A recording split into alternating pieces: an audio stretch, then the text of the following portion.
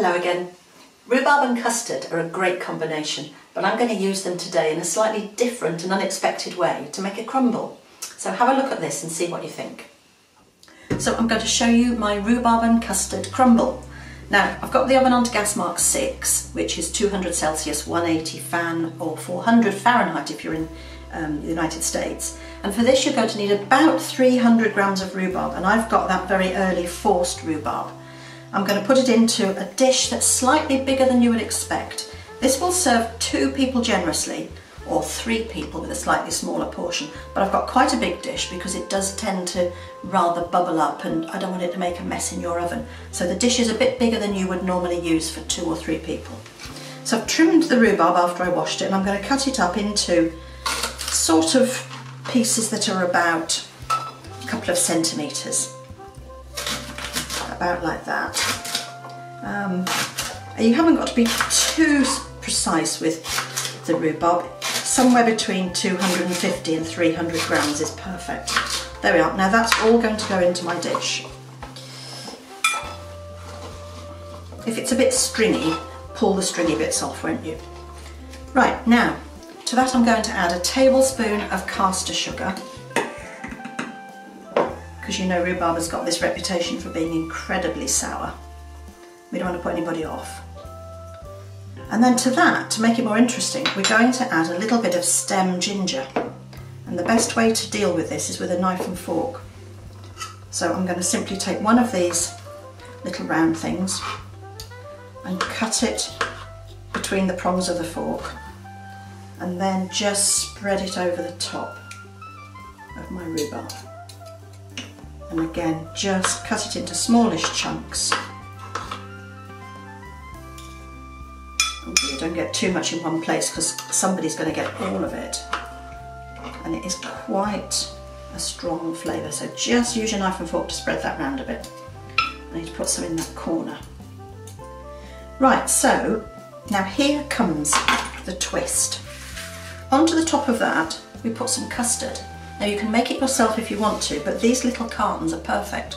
And for this quantity, you just need 2 of these. So this goes over the rhubarb now. I know it seems a bit odd, but trust me, because it does work. And you just get that to go over the top of your rhubarb. There we are. That's our rhubarb. And our custard. Just give it a spread around if you need to. But that's the base done. Couldn't be easier. So now we move on to the topping. And for this, I've got a dirty finger there. I've got 100 grams of plain flour, and to that I'm going to add 60 grams of butter. And we're just going to rub that in. So coat it in flour to start with, break it up a bit, and then start to rub in. It's a warm day, so my butter's a little bit soft.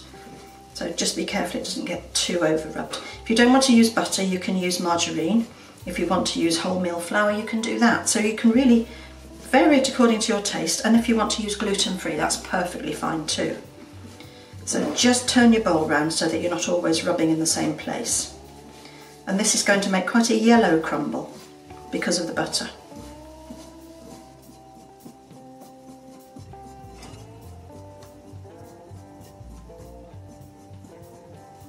There we are, that's about right. So to that we're going to add some sugar, and for this one it's Demerara sugar. So 60 grams of Demerara. Give it a stir. That's all there is to it, couldn't be easier. Now this goes on the top of our rhubarb. So just spoon it over evenly, and there is a risk that the custard and the juices will kind of bubble up. So try and get your edges well covered. I'll just change my grip with that. And this is quite an interesting take on rhubarb and custard, which is a great favourite. It's just all in one, that's all. There we are. So, what could be easier?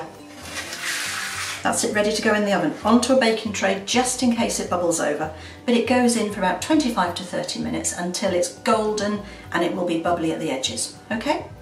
Right, in we go. Quite high up in the oven. And of course I would put something else in at the same time if I were you, so you don't just waste the heat. But this is for you just today.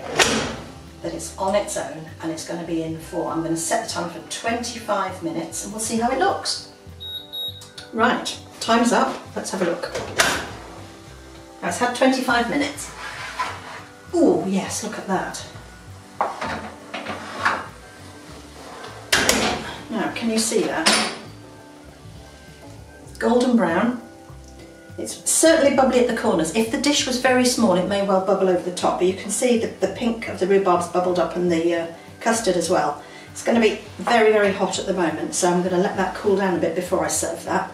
But I think you'll find that's quite an interesting thing to make, so have a go, let me know how you get on. I hope you like it. Bye for now.